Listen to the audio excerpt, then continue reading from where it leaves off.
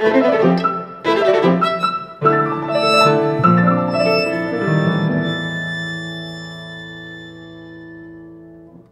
name is Brian Falkowski, and this is my original composition entitled Open Sesame. Brian Falkowski is an accomplished multi-instrumentalist who is beginning his solo career by producing his own music and videos. He pairs his original compositions with original visual art to capture the colors and shapes he experiences when he hears certain sounds, given his unusual gift of chromesthesia.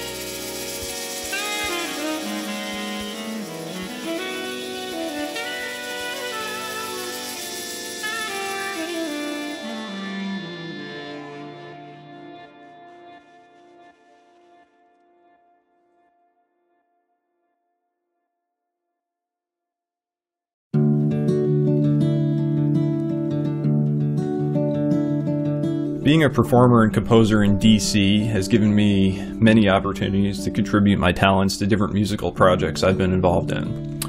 I'll often compose and arrange music for the groups I've played with, as well as for other musicians and bands who need these services.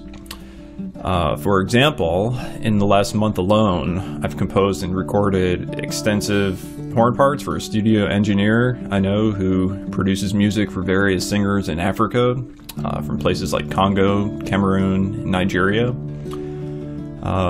I've recently arranged a hymn for a solo vocalist with a full choir and orchestra that will be performed and recorded sometime later this year. I composed and recorded a woodwind quartet arrangement for flute, 2 clarinets, and bass clarinet on a Chick Corea composition for an upcoming album by one of the musicians I work with.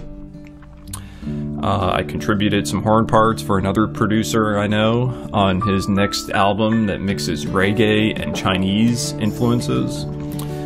And then, of course, there's also my own music. Over the years, I've probably composed at least 300 pieces of music of varying complexity, some of which I'm busy currently rearranging and recording myself as a large ensemble with myself as the only performer. So the different things I do are pretty diverse in terms of the styles and the needs of the music.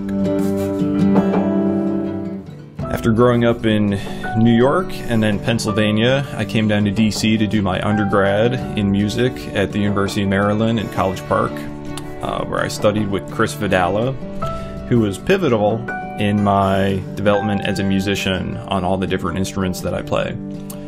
And I found this versatility was crucial to being adaptable to many different playing situations I would encounter in the real world, where it's sink or swim.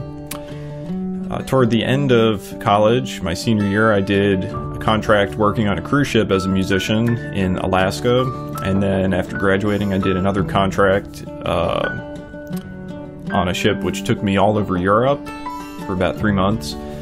And in retrospect, I should have stayed on the ship a little longer just to have the opportunity to travel more and see more places and continue doing that gig.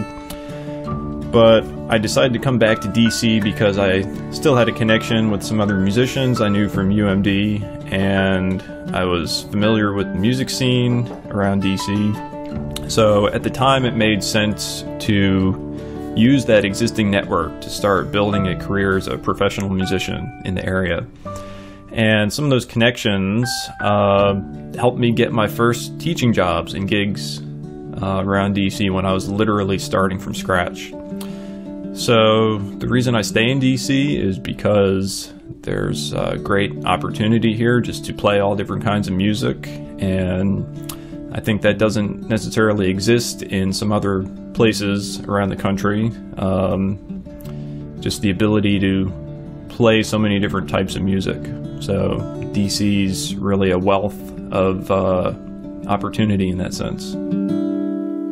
My favorite thing about being an artist in DC is that I've been very fortunate to benefit from the great diversity of talent and musical genres that exist here. Since I've been playing professionally since 2007, I've collaborated with many different people and played all different kinds of music, including, but not limited to, jazz, classical, blues, funk, reggae, salsa, popular top 40 music, Middle Eastern music, Armenian music, Indian classical, Brazilian, Irish, progressive rock, fusion, even some go-go, and lots of different types of African music, which I especially love because it's so diverse. Different people from different places in Africa have very different approaches. For example, music from Ethiopia is totally different than music from Nigeria. And I've experienced kind of working in both styles and genres. And all of these genres have had an influence on my development as a musician and my own compositions, which I think are a true fusion of all kinds of different music from around the globe. So DC has different pools of musicians, and sometimes they overlap, and there's always an opportunity to meet new people and learn something new. So that's kind of what I enjoy about working in DC. I actually first composed my piece Open Sesame back in 2015. And I would say from 2013 until the end of 2019, I led a group of rotating musicians in a band I called Kaleidoscope. And I was very fortunate to have a weekly gig in DC for about 6 years, which was a great platform to consistently experiment and develop with my own music and my own compositional style. So most of the time the band consisted of myself on woodwinds and electronic effects. There was a guitarist who used a loop pedal to create different layers and textures of sound, and a drummer who added rhythmic variety and groove to the overall mix. I composed a lot of music during this time, and the music I wrote was specifically for the possibilities and limitations of that instrumentation. And Open Sesame was one of the tunes that I wrote during that time. And then throughout the pandemic, I started taking some of my older compositions, like Open Sesame, and I tried rearranging them by expanding the orchestration and adding different layers of instruments I could play, which is something that I couldn't really do in a live setting, but it was possible in my home studio. And the end result of the music I'm making is a lot closer to how I originally heard the music when I first created it years ago. Finding ways to continue creating music during the pandemic was definitely a challenge, but I think some new doorways were opened as a result for me. Like many musicians, I lost practically all my gigs in terms of performing for a live audience. And obviously some people quickly adopted the live streaming technique to keep creating and connecting with an audience. But I instead chose to focus more inward and assess my own playing and music more in depth, working out certain deficiencies and areas that I needed to improve that sometimes go unnoticed in a live setting. So in the past year, I've studied a lot more advanced compositional and recording techniques, which has led me much more into the technology side of things, investing in recording software, microphones, even just practicing piano more. I'm not much of a piano player, but for a lot of the music I'm making, I had to really practice piano a lot more consistently to try to get my chops up to be able to accompany myself for a lot of the music I'm making. So as a result, I think much of what I'm producing and making now is on a totally different level than it was a year ago. And just my skill set and all the different things I'm doing has improved in a positive way. So professionally, I've basically transitioned to doing mostly studio work.